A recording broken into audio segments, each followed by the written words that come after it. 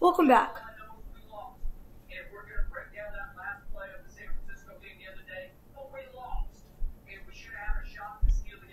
to chapter.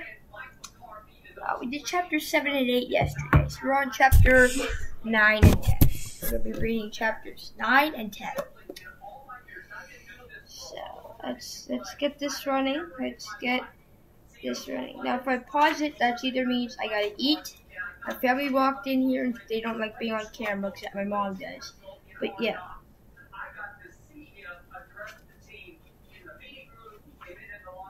Chapter 9. How long is this to begin with? Okay.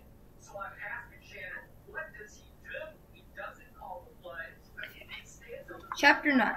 Just about everything that happened to me that summer happened because of Winn Dixie. For instance, without him I would never have met Gloria Dump. He was the one who introduced us. What happened was this. I was riding my bike home from Gertrude's Pets, and Winn Dixie was running along beside me. We went past Dunlop and Dewberry's house. And when Dunlop and Stevie saw me, they got on their bikes and started following me. They wouldn't ride with me. They just rode behind me and whispered things that I couldn't hear. Neither of them had any hair on his head, because their mama shaved their heads every week during the summer because of the one time Dunlop got fleas in his hair from their cat Sadie. And now they looked like two identical bald-headed babies. Even though they weren't twins, Dunlop was 10 years old like me and Stevie was 9 and tall for his age. I can hear you, I hollered back at them. I could hear what you're saying, but I couldn't. Winn Dixie started to race way ahead of me. You better watch out, Dunlap hollered. That dog is headed right for the witch's house. Winn Dixie, I called, but he kept on going faster and hopped a gate and went into the most overgrown jungle of the yard that I have ever seen. You better go get your dog out of there, Dunlap said. The witch will eat that dog, Stevie said. Shut up, I told them. I got off my bike and went up to the gate and hollered, Winn Dixie, you better come out of there. But he didn't. Is probably eating him right now, Stevie said. Him and Dunlap were standing behind me. She eats dogs all the time. Get lost, you bald-headed babies, I said. Hey, said Dunlap, that ain't a very nice way for a preacher's daughter to talk. He and Stevie backed up a little. I stood there and thought for a minute. I finally decided that I was more afraid of losing Winn Dixie than I was having to deal with a dog-eating witch. So I went through the gate and into the yard. That witch is going to eat the dog for dinner and you for dessert, Stevie said. Well, tell the preacher what happened to you, Dunlop shouted after me. But then I was deep in the jungle. There was every kind of thing growing. Everywhere there were flowers and vegetables and trees and vines. Winn Dixie, I said. He, I heard. He, I heard. This dog sure likes to eat. I went around a really big tree, all covered in moss, and there was Winn Dixie. He was eating something right out of the witch's hand. She looked up at me. This dog sure likes peanut butter, she said. You can always trust a dog that likes peanut butter. She was old with wrinkly brown skin. She had on a big floppy hat with flowers all over it, and she didn't have any teeth, but she didn't look like a witch. She looked nice, and Winn Dixie liked her, I could tell. I'm sorry he got in your garden, I said. You ain't got to be sorry. She said, I enjoy a little company. My name is Opal. I told her, my name is Gloria Dump. She said, ain't that a terrible last name? Dump. My last name is Baloney, something like that. I said, sometimes the kids at school back home in Watley called me lunch meat. Ha, ha. Gloria Dumps laughed. What about this dog? What do you call him? Winn Dixie, I said. Winn Dixie thumped his toe on the ground. He tried smiling, but it was hard with his mouth all full of peanut butter. Why is this getting hot? The freak. When Dixie, Gloria Dump said, you mean like the grocery store? Yes, ma'am, I said. Woo, she said. That takes a strange name prize, don't it? Yes, ma'am, I said. I was just fixing to make myself a peanut butter sandwich, she said. You want one too? All right, I said. Yes, please. Go on and sit down, she said, pointing at a lawn chair with the back all busted out of it. But sit down careful. I sat down careful, and Gloria Dump made me a peanut butter sandwich on white bread. Then she made one for herself and put her false teeth in it to eat it.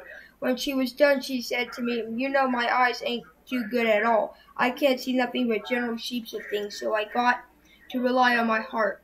Why don't you go on and tell me everything about yourself so I could see you at my heart? And because Winn Dixie was looking up at her like she was the best thing he had ever seen, and because the peanut butter sandwich had been so good, and because I had been waiting for a long time to tell some person everything about me, I did.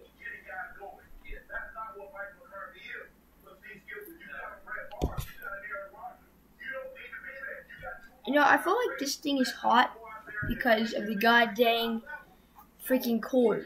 And it's always like making weird noises. Scaring the shit out of me. Sorry, didn't mean to curse. Carry on. Chapter 10. I told Gloria Dump everything. I told her how me and the preacher had just moved to Noami, and how I had to leave all my friends behind. I told her about my mama leaving, and I listed out the 10 things I knew about her. And I explained that here in Noami, I missed my mama more than I ever had in Watley. I told her about the preacher being like a turtle, hiding all the time inside a shell.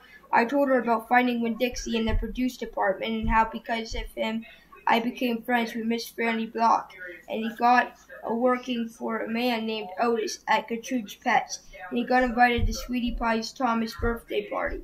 I even told Gloria Dump how Dunlop and Stevie Dewberry called her a witch, but I told her that they were stupid, mean, bald-headed boys, and I didn't believe them, not for long anyhow. And the whole time I was talking, Gloria Dump was listening. She was nodding her head and smiling and frowning and saying, and is that right? I could feel her listening with all her heart, and it felt good. You know what, she said, when I was all done, what? Could be that you got more of your mama in you, than just red hair and freckles and running fast. Really? I said, like what? Did we read this?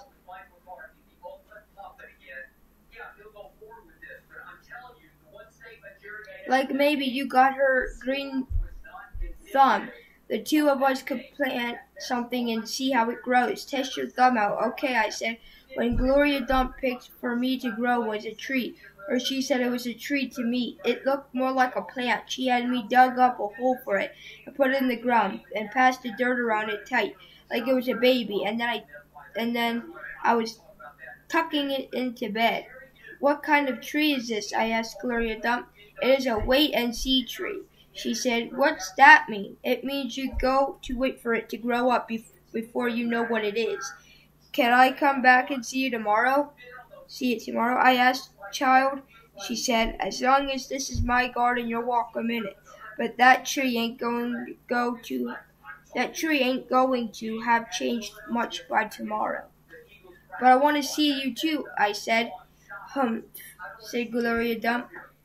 I ain't going nowhere. I'll be right here. I woke Winn Dixie up. Then he had peanut butter in his whiskers and kept yawning and stretching. He licked Gloria Dump's hand before we left, and I thanked her.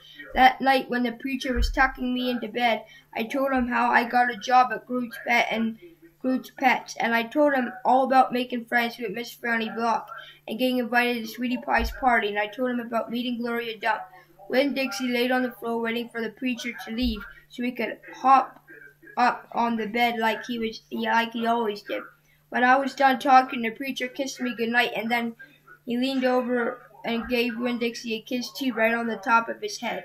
You go ahead and get up on there now. he said to Winn Dixie. Winn Dixie looked up at the preacher. He didn't smile at him, but he opened his teeth wide like he was laughing, like the preacher had just told him the funniest joke in the world, and that is what amazed me the most. The preacher laughed back. Winn Dixie hopped up on the bed, and the preacher got him and turned out the light. I leaned over and kissed Winn Dixie too, right on the nose, but he didn't notice. He was already asleep and snoring. That is it for chapters 9 and 10. We read chapters 7 and 8, so we read chapters today, 9 and 10. So,